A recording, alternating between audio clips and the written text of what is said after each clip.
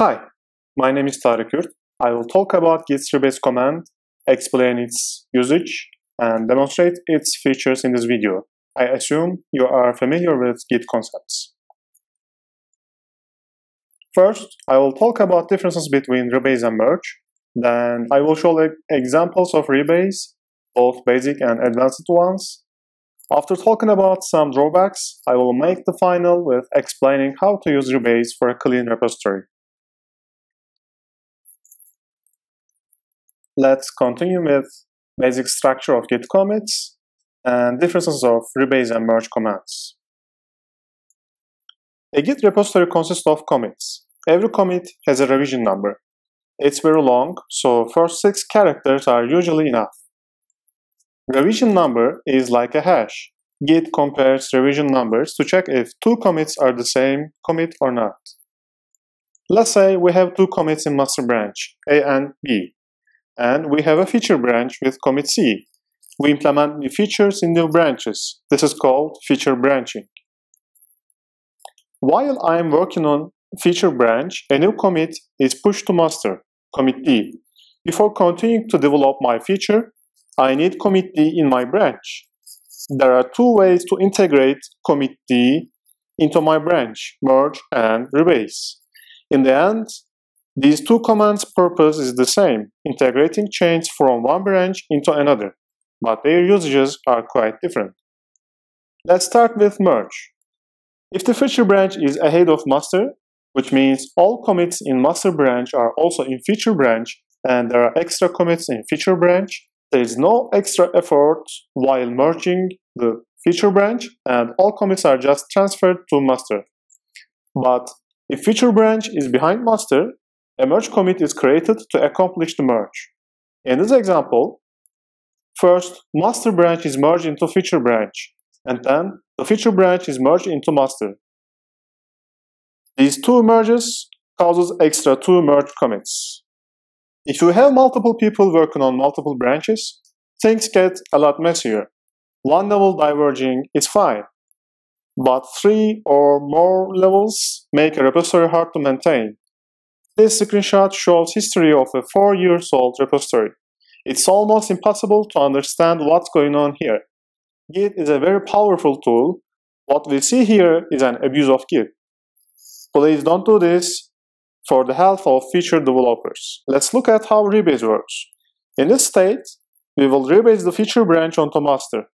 When Rebase starts, it finds commits that exist in feature branch but not in master branch, which is only C. After that, C's link to B as a parent commit is broken, like this. Now, these different commits will be applied on top of commit D, as if they are newly committed, but they will stay in feature branch no matter what. The rebase will not affect master branch. Now, C's parent becomes commit D. There is another and important difference than previous state. Commit C's revision number has changed. I will show impacts of this change in demo. After we merge feature branch into master, the merge happens in fast-forward mode. There is no merge commit. So we have learned basic differences of rebase and merge commands, and now I will demonstrate them in a sample repository. Okay, let's start the demo. Now, I have prepared this sample repository, and these are the tools I'm going to use. First one is tick. It shows the repository's history like this. And I have prepared a script to show differences between branches. Its shortcut is GDF. It's used like this. It takes 2 branch names as parameters and show the difference between these branches. Now, we have 5 branches, 5 feature branches to show how Rebase can be used. These are feature A, B, C, D, and E. Feature A is a local branch. It's not pushed to origin. Other branches have their origin remote counterpart, and we will apply Rebase on all of them one by one. Let's start with feature A. Let me show you the difference between feature A and master. Now, feature A has diverged from master. It has a feature A commit. And in master, there's an add new file txt commit that doesn't exist in feature A. Now we want to integrate this commit to our branch, feature A. Let's start with simple merge. I will merge master into feature A branch now. I won't change the commit message. Let's see the difference between feature A and master branch. Feature A branch is ahead of master now. There is a merge commit here, as you can see. And feature A commits, and the explanation for feature A commits hash was this one. And it didn't change because the merge doesn't change commits in the history of branch. Now, as you can see, there's a merge commit here. And when we look at the history, you see this one-level branching is created because of the merge commit here. This merge commit caused a one-level branching here. Okay. Now I will undo the merge commit. Okay. Let's see the difference between master and feature A again. We are in the previous situation. Feature A and master has diverged. Now I will rebase feature A onto master. Okay. Let's see the difference between feature A and master again. Now, feature A is again ahead of master. There is only one commit difference between feature A and master. And hash of this feature A commit was BCDA, and now it has changed because Rebase changed commit hashes. So when we go to master and merge our feature A branch, let's see what happened on our master branch. There is a new commit and explanation for feature A. You see this commit is the same here. Okay. Rebasing local branches are easy. It doesn't have a remote counterpart. Let's see how feature B can be rebased onto master. Let me show you first the difference between master and feature B. Now master has these commits ahead of feature B, add new file commit and feature A commit, and feature B has this commit only. Okay. I will run git rebase again to rebase feature B onto master. Now, let's see the difference between master and feature B. Only difference is this commit. Its revision number also changed. As you can see the difference here. Okay, let's see what happens when we git push. Alright, updates were rejected because the tip of our feature B branch is behind its remote counterpart, origin feature B. Let's see the difference between feature B and origin feature B. Now, our local feature B has these commits ahead of origin feature B. They have come from master. Also, it indicates these commits are not the same because their revision numbers are not the same. It compares revision numbers to check if commits are the same or not. Now, because we rebased our branch, its commit hash has changed, and now Git sees that the local feature B is behind of origin feature B. How can we fix this? Okay, Git says run git pull first. If we do, Git will try to merge this commit into these commits, but this commit and this commit are the same actually. Only their revision numbers are different. We don't want to pull it. If you do that, there will be two commits with same commit message, and there's gonna be a merge conflict because this commit will conflict with this commit. They are changing the same files. We don't want two commits with same message in our history. So when you rebase your branch like this, you need to do git push by force. When you run this command, your local history will be overwritten onto the origin feature B branch. Now, origin feature B will be replaced with feature B, your local feature B. Well, this is not a safe command. If you are working with a colleague, it can be quite problematic. Your colleague may have pushed origin feature B before, and you may overwrite it. So there is a safer version, force with lease. While pushing with force with lease, Git also sends the last update time of its local info of origin feature B. If remote repository's update time is greater than local repository's update time, push force is rejected. This is not a very safe command, but safer than pure force command. Okay, I'm gonna run this now. Well, let's see the difference between feature B and origin feature B again. There is none. Cool. Now I'm gonna check out master and merge my feature B branch here. Let's see what changed in our master branch.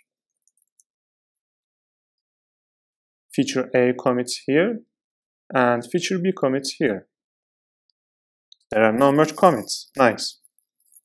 Let's continue with feature C. I have prepared feature C to conflict with feature B. Let me show you how it will occur with the difference. Now you see this commit here. The change in this commit will conflict the change in this commit. They both modify README file. Let's run Rebase onto master for feature C. Okay, it paused at this conflicting commit. Now we need to resolve the conflict, and then we are gonna run git rebase continue here. There are lots of tools to resolve conflicts in a graphical user interface. I'm gonna do it just with Vim because it's so easy in this case. Let me remove this. Okay, these lines are gonna go. Alright, this is the result version. Now let's see the status. We need to do git add. You see here, we need to do git add to mark resolution. And the conflict has resolved. I'm going to run git rebase continue. Okay, let's see the difference between feature C and origin feature C. Okay, our local feature C has these commits ahead of origin feature C, and origin feature C has these commits add feature C to README. Because their revision numbers are different, and now we will fix this by push force with lace. Now they are the same, and I will go to master and merge feature C. Let's see the difference between origin master and master. Okay, feature B is here, feature A is here, feature C is here. Nice. Now let's go to feature D and see the difference between feature D and master. Okay, different from master, feature D has these two commits. Let's rebase this branch onto master now, because it's behind of master. It should be ahead. Okay, let's see the difference between feature D and master again.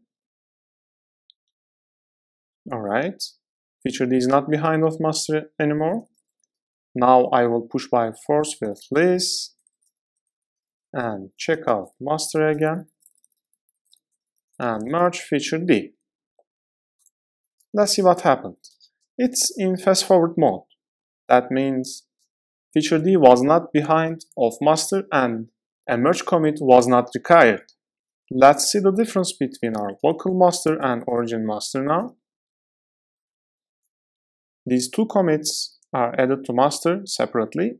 Now let's assume we want to revert feature D.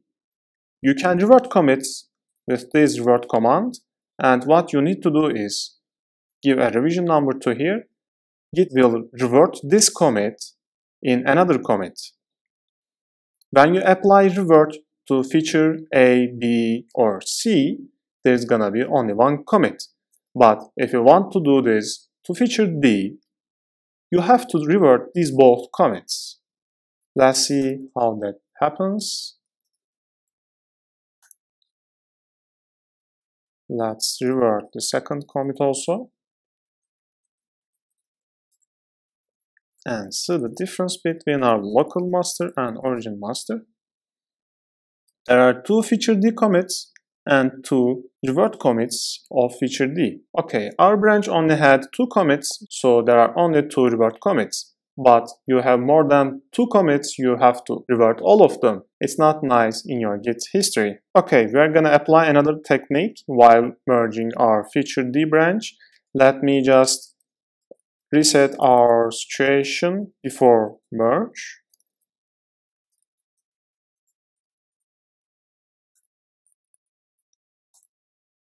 Okay, now feature A, B, and C merged. Now we are gonna merge feature D, but before that, we are gonna give an option noFF. This option prevents fast forward mode and creates a merge commit while merging this branch. Let's see what happens. It creates a merge commit, and this is the merge commit message. That's the difference of local master and origin mastery again. Sorry. Now, there is a merge commit for feature D. I have said that we don't like merge commits, but in this case we do. Because if you want to revert this feature D, what we need to do is only revert these merge commits. And reverting merge commits requires an option. It asks which parent should I go. If you give 1, it's gonna revert this commit until this commit. If you give 2, it reverts this until this. I have run git revert, and it says git reverts. This reverts commits this, reversing change made to this. As you remember, that reversing change to this commit was this revision number. Now, let's see our local history again. 1 revert commit and 1 merge commit here. Okay, I will reset the situation before revert again. Now let's go to feature E. We will rebase this branch onto master again. Feature E has these commits. There are 5 commits. They are not well prepared. Well, there is an experimental commit which shouldn't be in the feature E at all. And this commit's message is too long. This commit is a fix for previous commit. It should be applied in the previous commit actually. I'm going to use interactive mode to use Rebase's advanced features. Okay, this is the interactive editor. There are commands like this, these commands. By default, all of them are pick, and these are revision numbers of commits. These commit messages are for us humans. If you edit this commit message here, it will not change at the end of the rebase. Okay, let's see which commands we have. We have pick. It uses the commit. If you don't use the interactive mode, all commits are picked by default. There's revert. It uses the commit but edits the commit message. Well, as you remember, I said I don't like this commit's message and I will edit it. Sorry, I will revert it. Okay, edit uses the commit but stops for amending. Now, I want to edit this commit. I figured that I want to change something in this commit. There's squash, use commit, but mail into previous commit. Alright, as you remember, I said this commit should not be here. It should be merged with the previous commit. Now, I will say squash here, and at the end of the rebase, this commit will be manned into this commit. Fixup is the same, but it discards commit's log message. It's same with squash, but squash asks you a commit message for these 2 commits, and fixup just assigns a commit message itself. Here I'm going to use squash, not fixup, because I want to show how squash happens. There's an experimental commit here. We don't want this experimental commit in our feature at all. It shouldn't be merged to master. If we delete this line this commit will disappear. Well, it will not be in feature E branch, it will not be merged to master. The order here matters, so if you move this line here, this commit will be applied before this commit. It will change the history. But I will remove this commit and it will disappear from Git's history. Well, it won't just disappear, but in a garbage collection, it will be deleted. Okay, now we are finished. In the beginning, there were 5 commits, and now I expect there will be 3 commits in the end. We are exiting Vim here.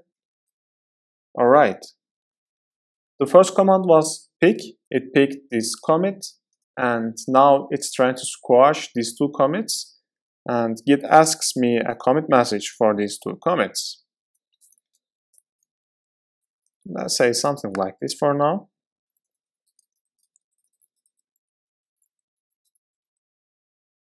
Now, squash is successful. There were an edit for this add feature E commit. Git stopped at this commit and asks me to complete my edits.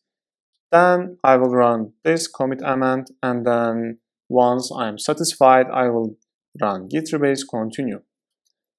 Let's add something to this new file.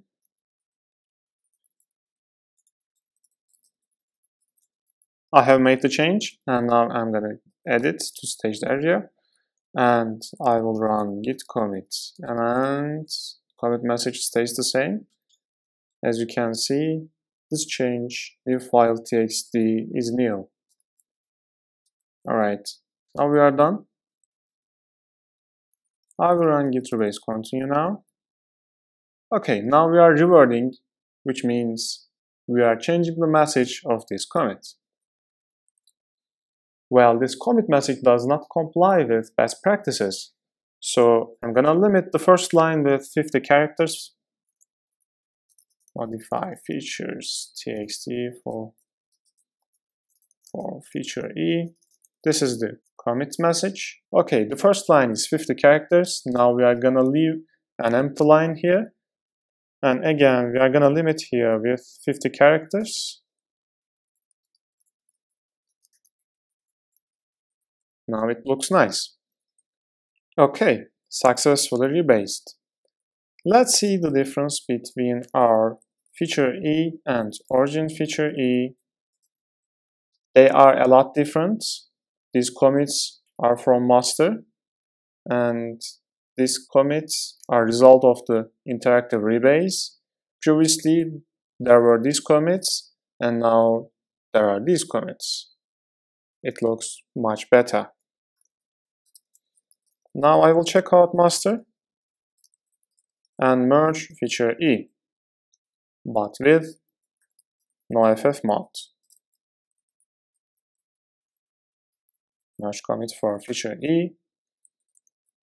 And now let's see the final history of our local master. Okay, there is only one level branching here. There are minimum merge commits, and a features commits are grouped together under a merge commit, which makes it easily revertible. Rebase is a powerful tool, but not a silver bullet. Let's see some drawbacks. If your rebased branch has a remote tracking branch, you need to push by force. You can accidentally lose some commits if you are not careful. Especially if multiple people are working on the same branch. In that case, you should communicate with other people before rebasing. If you happen to fall into this case, you can check the explanation in gitscm.com. Most feature branches are based on master, but sometimes you may have to base your branch on another feature branch. It's very hard and cumbersome to develop with Rebase in this case. Rebase forces you to not base your branches on other feature branches. I think that's a good restriction. You can check gitscm.com again to handle such case. I showed how to handle conflicts in demo. After Rebase finishes successfully, you have to solve same conflicts again and again each time you rebase your branch. There is a fix for this problem, enabling reuse recorded solution with this configuration. After enabling, Git records the conflict resolutions and repeats them automatically for each rebase. Rebase is a complex feature. So what's the game? Why should we use Rebase? Git commits and Git history are very similar to writing code.